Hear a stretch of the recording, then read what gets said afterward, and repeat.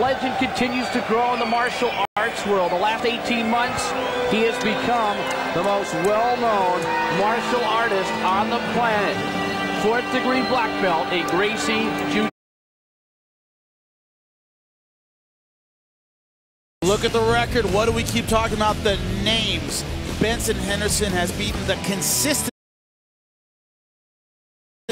of his career. Michael Chandler wants to erase that record of Henderson's with a knockout. 5 years of waiting is over. It's main event time. Michael C. Williams time.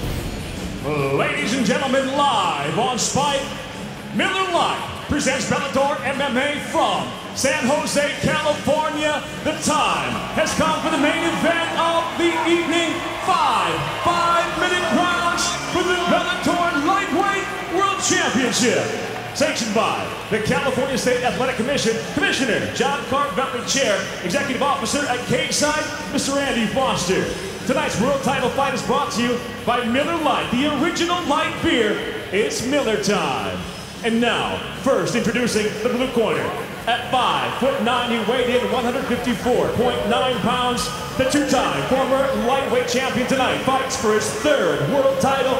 He stands with 24 professional victories, 6 defeats. Fighting out of Glendale, Arizona, presenting the challenger, Smooth Benson Henderson.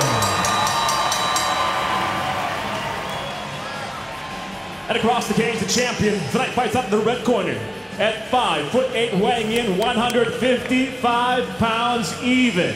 The two-time champion tonight makes the first defense after reclaiming the title, entering the Bellator cage with 15 victories, just 3 defeats. Originally from High Ridge, Missouri, he fights out of Boca Raton, Florida, the defending Bellator lightweight world champion, Iron Michael Chandler. And when the bell rings, the referee in charge of the action, Big John McCarthy.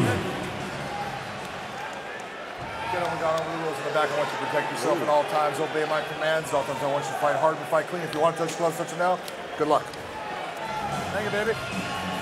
That moment before the die of history is cast.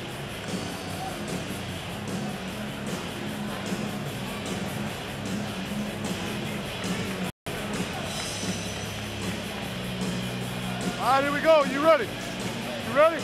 You go. The fight clock in the main event for the lightweight world title, brought to you by Miller Lite, the original light beer. Cheers, it's Miller time.